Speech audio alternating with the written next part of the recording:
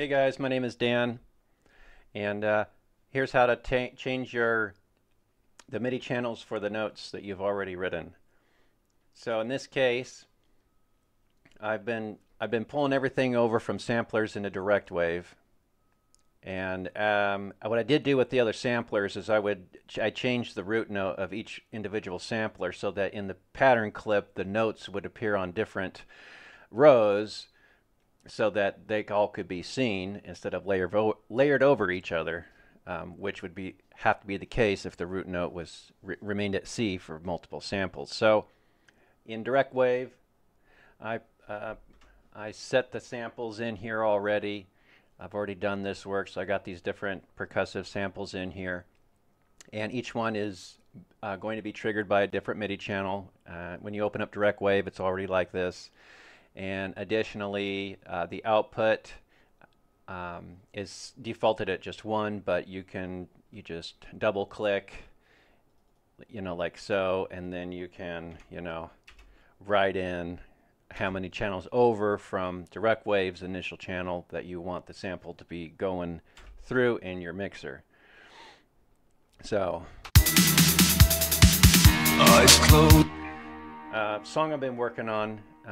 It's a remake. I'm not the original artist for it, but it's a really cool song, I think. I've been working on it. Now, so what the deal is you'll go into the piano roll and go to the layer that has the instrument that you want to copy over, and as you notice, it's on channel 1. I've already got other instruments on channel 1, so since they're all going in directwave, we got to change the channels.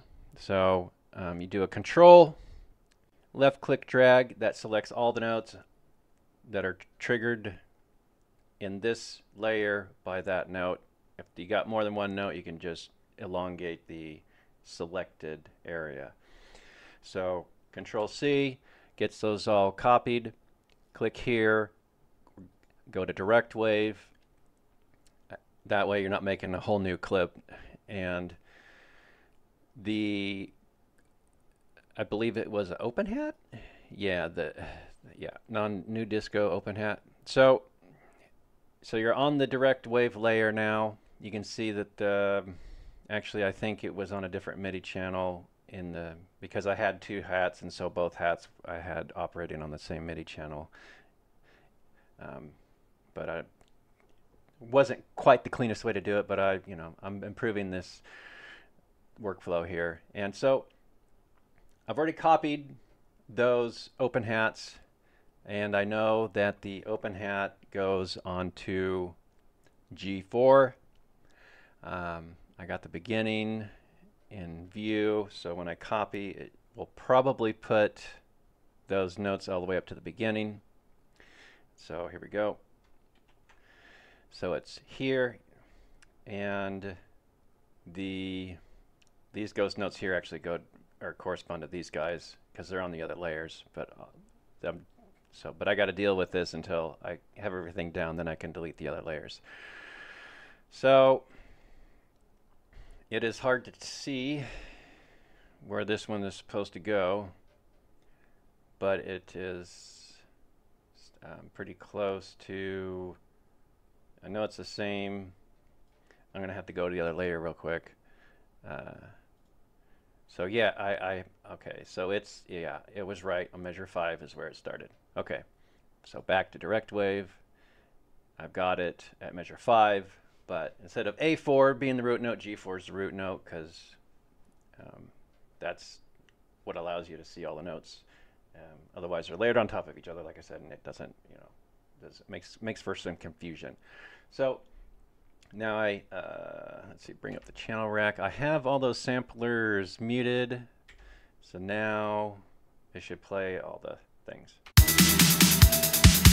Eyes closed and dreams go free. Okay, so I got some mixing to do there, but I just wanted to show you guys that's how you are.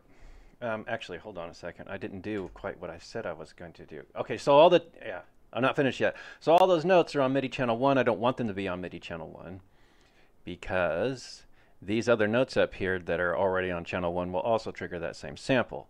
So what you do, instead of having to rewrite everything or look at the ghost notes and copy over manually, I figured out you can just control left click. You select all those guys. Oh, actually, I need to back up. The MIDI channel for the open hat is number 4. So you want to have this guy already on number 4. So now he's on number 4. Now control left click to select all these guys that are currently on channel 1, and you go up to this buddy up here, and and you can, there's a shortcut too. You can just Alt C and change color. So it's a little unintuitive for image line to just say that it changes color, although if you think about it, kind of makes sense now. But when I first saw it, it was like, what is change color? Like, what is that? Like, I don't want to just change the color of the notes. But what it does do is it changes the color of the notes to the MIDI pattern that you currently have, or the MIDI channel that you currently have selected. So I've got 4 selected, and then so you just click that buddy, and then now all those notes that you spent all that time writing are converted over to MIDI channel 4. And so now it should sound like it should. Eyes closed and dreams go free. Okay, now you can hear it.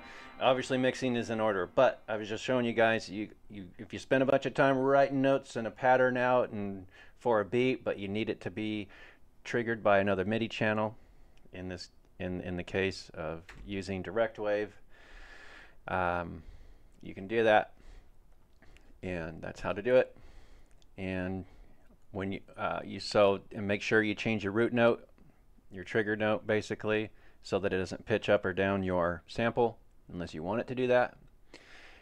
So you just, in directwave, you'll left click on your sample and then go over to program, and then that brings up to the specific piano roll for that sample, and then right click on the note that you want to be used as the root note, and when you go to your pattern clip, it